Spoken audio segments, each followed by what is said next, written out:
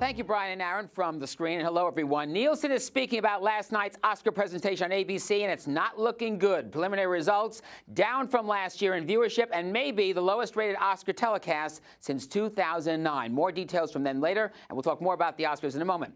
Now, one of my favorite seasons begins this week, Upfront Showcase season. For the next 3 months, the major television networks and digital services hold events here in New York to show off what they're up to this summer, this fall, and beyond.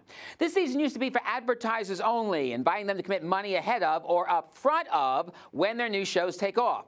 Now that journalists like yours truly attend these events, you out there get to know when the advertisers do. And in the process, you get to know the direction these channels will go from here. Nickelodeon kicks off the season Wednesday afternoon. You can look for a mix of new animated and live-action series, mostly for the funny, including the long-awaited adaptation of the popular Jack Black film School of Rock. That premieres on March 12th. TV Land, which brought Younger with Sutton Foster and the Jim Gaffigan Show to successful life, originating from Brooklyn and the other boroughs last year, will unveil more original comedies, including a new George Lopez sitcom at its joint presentation with Nick at Night and CMT on Thursday. And before the end of March, we'll get future peeks from the National Geographic Channel, Scripps Networks, which runs Home and Garden Television, Food Network, among other services, and Discovery Communications, which will have a lot to say about the new Oprah Winfrey Network dramas, Graceland, which premieres in May, and Queen Sugar from Selma director Ava DuVernay. Keep in mind that some notable networks have not determined their upfront plans yet. Other networks in last year will decide soon to stay in or move off this stage. Now, of course, we'll be tracking what these services and others present throughout the next 3 months right here on BK Live and on Tomorrow Be Televised. Plus, I'll critique these showcases at MediaVillage.com, the popular website devoted to media commentary. Well, we're moving into March starting tomorrow, and Sundance Television begins the month with its first new series of 2016, Hap and Leonard. Let's describe this as a crime noir and swampland take on Butch Cassidy and the Sundance Kid circa 1980s. Our two leads, opposite attractors they can be, are played by James Purefoy and Michael K. Williams. Let's watch them in action. Come on, man. Hey, that's why dudes don't hug each other.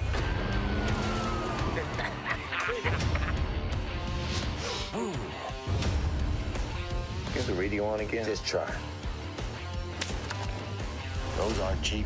You can take a man's job, but you can't take his cookies. There's $1 million at the bottom of that river. We gotta shoot somebody. Here comes trouble. Hey, Hap. We're gonna take from the rich to help the people that need it. Ow. My girlfriend just loves kitties.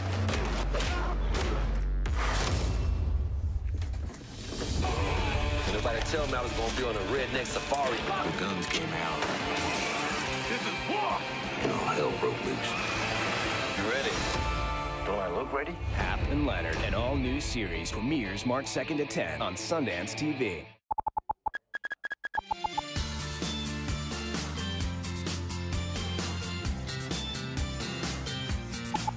Sundance tells us Hap and Leonard will be accompanied on their adventures by one femme fatale, a crew of washed-up revolutionaries, a pair of murderous psycho killers, some lost loot, and the fuzz and those million bad ideas. Their words, not ours. This thick-episode tale, based on the popular novels by Joe Lansdale, debuts Wednesday night. Co-executive producers Jim Mickle and Nick Damachi, who also wrote and direct various episodes, join me this afternoon on Tomorrow Be Televised, 3 o'clock on Blog Talk Radio. We'll also have former ESPN Sports Center anchor person Dan Debenham, who is now an entrepreneur with his own production company doing Relative Race, a new series which started last night on BYU TV, the national network from Brigham Young University. Call it an amazing race where genealogy and travel collide. And Brian and Aaron, starting with the Oscar talk, Chris Rock was fantastic last night. I thought his monologue was spot on, one of the best in recent years.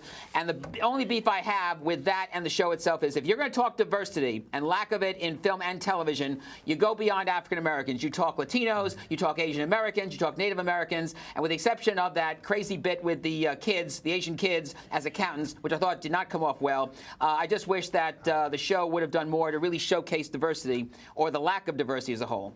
I concur. I agree. But I do think that one of the big winners last night were the Girl Scouts of America. Absolutely. Selling like $68,000 worth of cookies. Really, really tremendous. Big loser to me, I thought, was ABC and the Academy because they started this show at 8:30 rather than 8 o'clock, and they continue to shoot themselves in the foot because, unlike every other award show out of Los Angeles, the Emmys, the Grammys, here in New York, the Tonys, where you start the show at 8 o'clock and you have a good chance to get off at 11, these folks still go 8:30. We do not need an extra half hour of red carpet treatment. You've got the hour before on ABC, the 2 hours on E or Pop or the networks. So start the show at 8 o'clock, and we would have been able to see the best picture with Morgan Freeman announcing the winner of Spotlight at 11:36 rather than right after midnight. So what were the ratings compared to last year? You said they were down. Looks like they're down. We'll get more details later this afternoon, but that is not good news for ABC and for the Academy, which was hoping that because of the controversy, because of Chris Rock and what he did, and a lot of the Twitter buzz, the social media buzz, that they probably might have had a shot to go up. I think probably what canceled that was the fact that, once again, we have a lot of films that did not get big box office, like Spotlight, like The Revenant, like Room, Ex Machina, et cetera, that they would have had a higher, that factored out the ratings. But you have to give it up, like, a spot on about the diversity thing, but the most diverse thing about it was the talent pool. Most of the diverse actors were pulled from the world of TV. Like, Kerry Washington hasn't been in a movie in a minute. Priyanka Chopra is a box office goddess in Bollywood, but she's on TV as well. Every single sort of colored person who showed up was a TV star. So TV's kicking the movie's butt in diversity. And even Morgan Freeman at the end giving the award to Spotlight, which I thought, by the way, was well deserved. It was truly astonishing that you didn't see a lot of movie stars there. And also, something else I was very surprised at was the fact that I thought the show could end at 11 o'clock. They were starting to, they really picked up the pace. I thought it was a great idea to start with the writers first and like build it up in terms of the importance of movies. But then they get bogged down with the technical categories, which should be presented, for the most part, should be presented before the show goes on. I'm talking about sound effects, editing, except for costuming, Fury Road, that was awesome. By the way, however, some of the best lines and some of the best presentations, the acceptance speeches, were by people like Documentary Short, film P.P. Doctor won for Inside Out. And incidentally, there was also inconsistency. The Academy was trying to do that whole thing, the crawl at the bottom of the screen, where they hope to try to stop the acceptance speeches or cut them down by saying, here's what we want to thank. And they did it for some people, they didn't do it for others. So, and I also thought Cheryl Boone Isaacs, the head of the Academy of Spartan Sciences, had a great opportunity, and I think she blew it. Unfortunately. I thought her speech was great. I thought she gave. I think she needed to say more. I think she needed to be specific, more specific, and say, "Hey, look, Warner Brothers, Lionsgate, et cetera, et cetera, et cetera, do better. Do it across the board, and not just be generic by saying we all have to do our. We do, but I think it could have been better if she like, here's where we're going forward. And I know she has to cater to a lot of different hats in Hollywood, and sort of like watch what she says. But I think she could have been on this night when you're going to spoof the whole diversity issue.